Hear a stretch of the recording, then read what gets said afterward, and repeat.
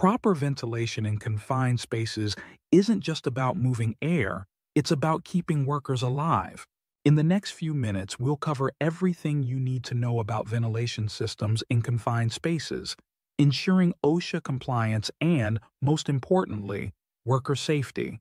Before any worker enters a confined space, proper ventilation must be established and maintained. OSHA Standard 1926.1203 requires that atmospheric hazards be eliminated or controlled through ventilation. This isn't optional, it's a legal requirement that saves lives. There are two primary types of ventilation you'll encounter. Forced air ventilation pushes fresh air into the space, while exhaust ventilation pulls contaminated air out.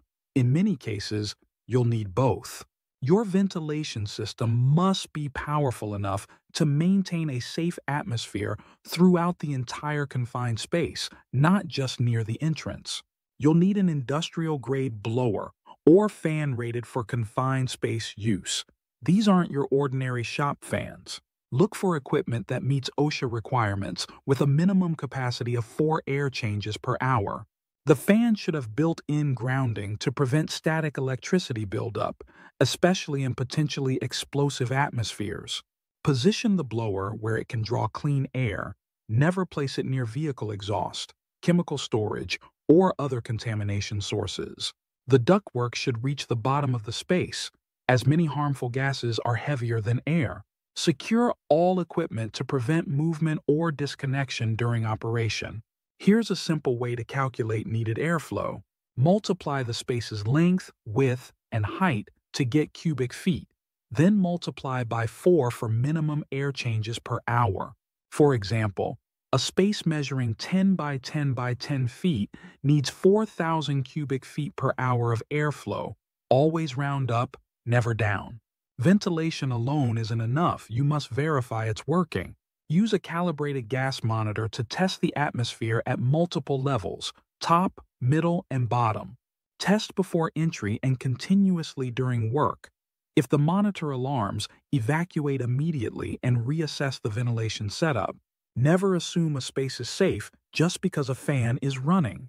Avoid these deadly mistakes. First, don't use too small a fan. Second, don't position ducting incorrectly. Third, don't forget to monitor air quality continuously. Fourth, never rely on natural ventilation alone. Weather affects ventilation effectiveness. Wind can help or hinder your setup. Rain can flood equipment. High temperatures may require additional airflow. Always factor in these environmental conditions when planning ventilation. If ventilation fails, evacuate immediately. Don't try to fix equipment while workers are in the space. Have a backup fan ready when possible. Practice emergency procedures regularly so everyone knows their role. Record all ventilation details on your confined space permit. Include equipment specifications, setup configuration, air monitoring results, and any adjustments made during the work. OSHA requires these records be maintained for at least 1 year. OSHA strongly recommends regular toolbox talks with your crew a few times per week. These frequent safety meetings reinforce proper procedures and keep safety at the forefront of everyone's mind. Make ventilation a regular topic in your rotation, especially when conducting confined space operations. Use SafelyAO to schedule and document these meetings, track attendance, and encourage open discussion about safety concerns. Create a culture where workers feel comfortable stopping work if ventilation systems aren't operating correctly. Consistent toolbox talks save lives. They're not just another checkbox. They're your best defense against accidents and injuries. Remember, every minute spent in safety discussions is an investment in your workers' lives and your company's future. Are you fed up with sifting through binders trying to find the right toolbox talk? SafelyAO can put an end to that headache once and for all. You'll never ever have to comb through binders again. Now you can easily upload your own or choose from our comprehensive library of preloaded text-based and video-based toolbox talks. No more last-minute scrambling to pull something together. Even better, you can bulk schedule those talks across all your projects, ensuring they happen consistently without someone having to remember. When it's time for the safety meeting, just pull up the day's talk on your phone or tablet, and deliver it to your crew. Taking attendance is a breeze too.